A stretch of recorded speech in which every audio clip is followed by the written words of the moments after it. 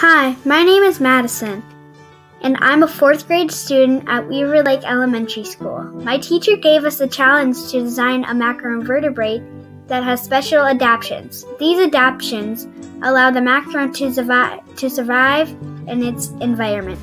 A benthic aquatic macroinvertebrate is an insect that lives in the water. My macro's name is a April caller because it has babies in April and it crawls on the bottom of the lake or river. It has gills to breathe underwater.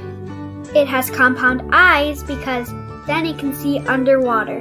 It has hooks on its legs so then it can hook on the rocks when the water picks up. It can blend into the rocks so then their predators can't eat them.